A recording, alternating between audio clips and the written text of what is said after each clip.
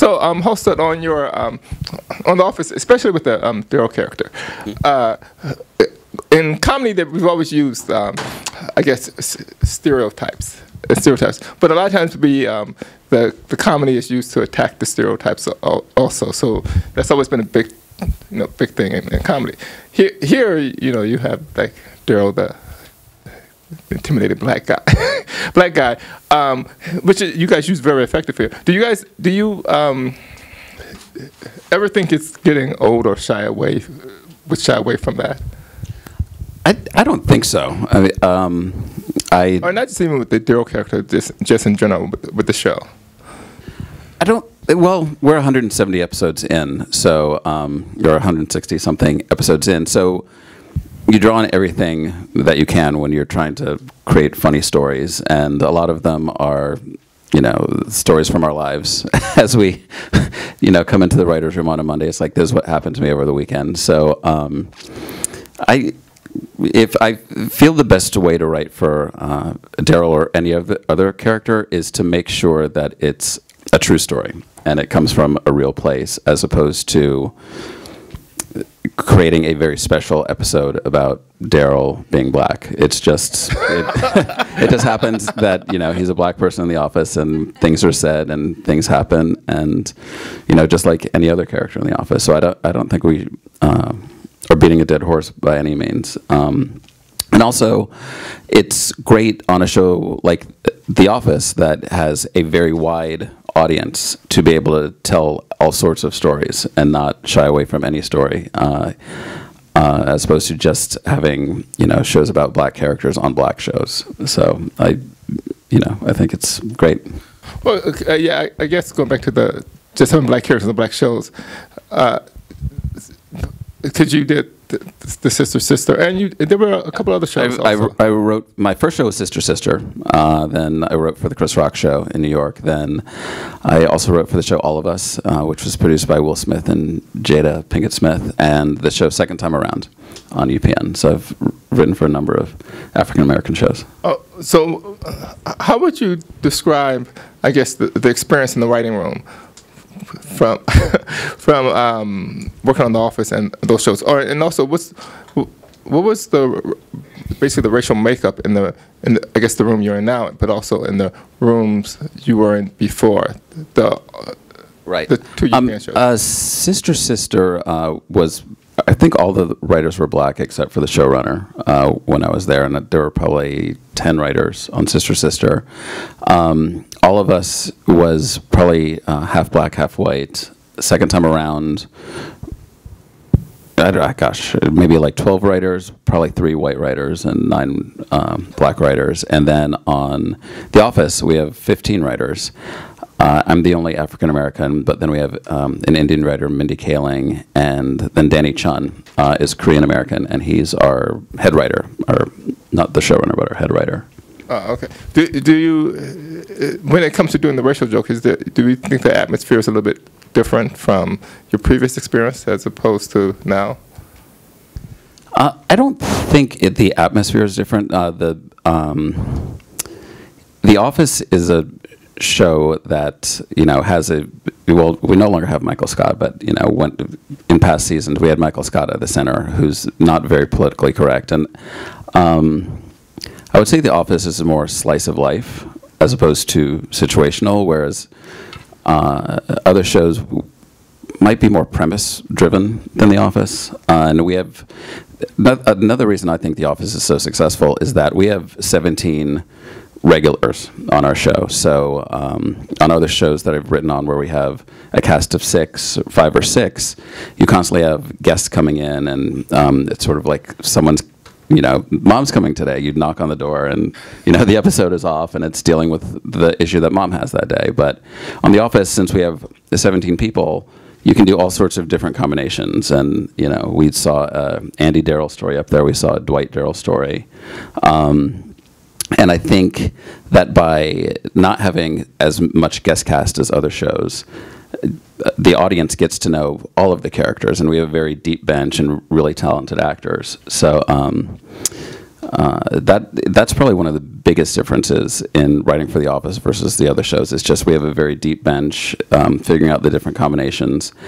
As far as on the black shows, I don't think we ever told a black story. You know, there were stories which had black characters, and same on The Office. There's never been a Kwanzaa Christmas or anything like that. What was the? I can't stop. I can't get this out of my head. You said the sister. There was the entire writing staff was black except for the showrunner. What was the showrunner? He was white. Awkward. Awkward on all sides. Awkward. Every morning, reporting to work. Awkward. Awkward with my Danish. Awkward. I wouldn't take any of those jobs. I wouldn't be the white guy. I wouldn't be. That's what did he walk in and really go? How's it going? Yeah, he should have hired one token white guy. You know, like, exactly one guy. Make him feel better. Like a Jim Carrey sitting in the corner of the room going. Yeah, I don't know. Just like I couldn't get it out of my head. Yeah, well, it was my first job. It was what it was, and I'm not saying you shouldn't have taken the job. I wasn't going to walk up to Garth and say, "What's going on? I'm the staff writer. I got a lot to say right now." So I don't think there's any heroes or villains in the story. I'm just saying, like, what a horrible, awkward situation for society to create for anybody. That's it. But also, you do remember that year you were on the show.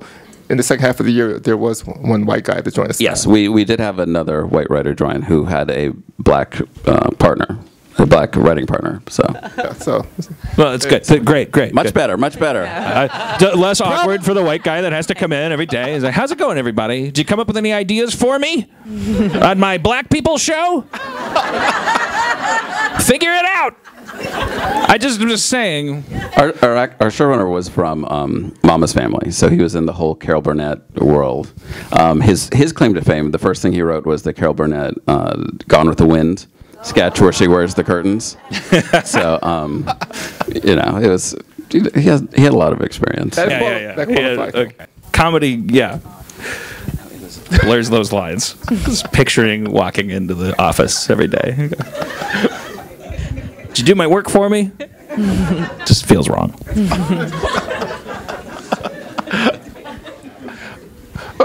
Okay. So, I know. Alan, We should.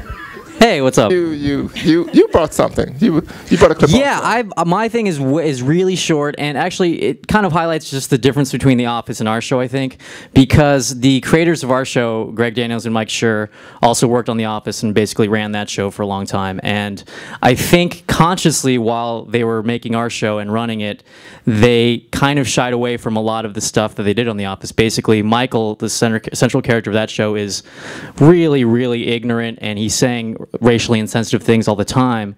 The main character of our show is played by Amy Poehler, and her name is Leslie Knope, and she's kind of the opposite of Michael Scott because she's super hyper competent. She works really hard, and everyone kind of loves her. So there's way less sort of cringy, awkward comedy in our show. And so when I was thinking about, hey, is there like racial comedy? It's just no. The Office has done that a million times, and they've done it really well. So we basically have not done as much of it. So what I did is I brought a clip that stars Aziz Ansari and also Amy. And I think it's interesting because Aziz's character on the show, basically, and this is something Aziz has told me, basically he tries to play characters who could be played by any race. He gets offers roles as like cab drivers in movies and he turns them down. And that's kind of his career aspiration, is to be a guy like, I don't want to be a funny Indian comic. I want to be a funny comic. I want to be a funny actor. And so basically the one racial thing on our show has been that his character's name on the show he was born Darwish Ismail Ghani, but then changed his name to Tom Haverford because it's the whitest name possible. And like basically he says that in the pilot. He's like, I gotta get ahead in politics. I can't be named Darwish Ismail Ghani. So that's basically it. And we really haven't touched on it that much. So this is just a comedy clip. It's not really racially motivated or anything like that. I don't know what you brought, Aisha. If it has any issues in it or anything. We'll get to that. Okay, well, prepare to watch like a 20-second clip then, because it's really short. Yeah, let's do it both. We can do them both. Yeah. But, Do you want me to yes, introduce mine? Yes, set up yours also. Well, I chose a clip that has almost the whole cast. We have a pretty diverse cast on our show, and that makes a diverse work group basically. And this clip has the whole Parks and Recreation department. So not Rashida Jones, she's not there, but basically everyone else in the cast is there. And it's a scene where basically everyone is very respectful of each other, except to the one guy who is a middle-aged white guy, which is kind of the opposite of how maybe it would normally go. But he's basically the office punching bag.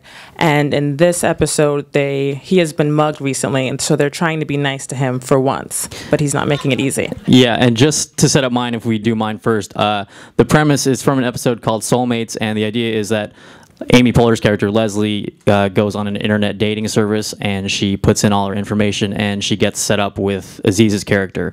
And she's like, oh my God, this is terrible. He's a huge douchebag. And so she doesn't told him yet, and she's trying to investigate by asking him out on a lunch date. And this clip is just him coming up with names for food. So that's all this is.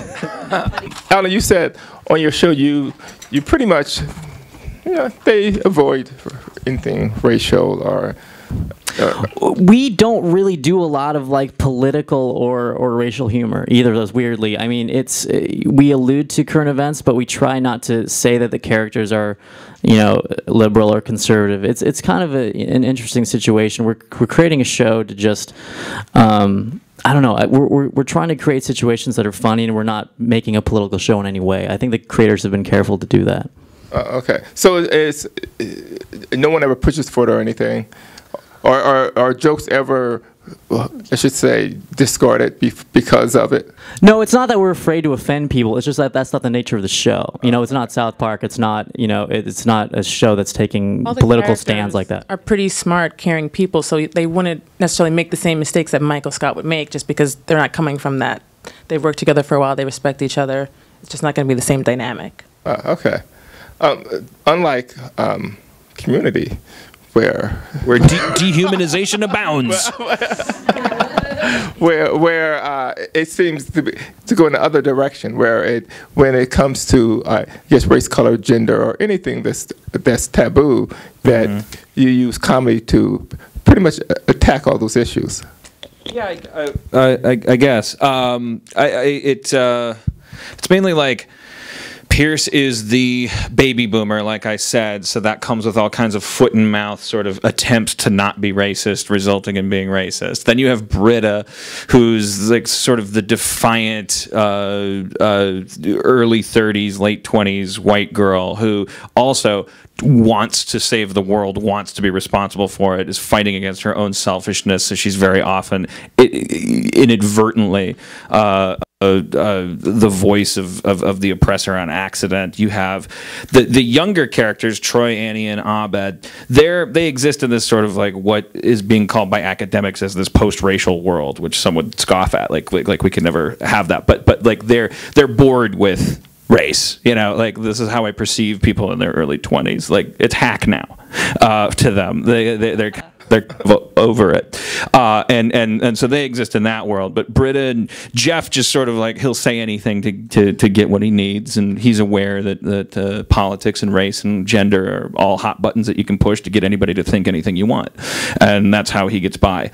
So that's how I think about the world. I'm obsessed with race. I'm obsessed with gender. I'm obsessed with the things that divide us. I can't stop thinking about them. If I try, I'll make an ass of myself, even more so than I do when I'm not trying. So I embrace it, and that's what the show's about. It's called Community because it's about like, it examines dynamics between people.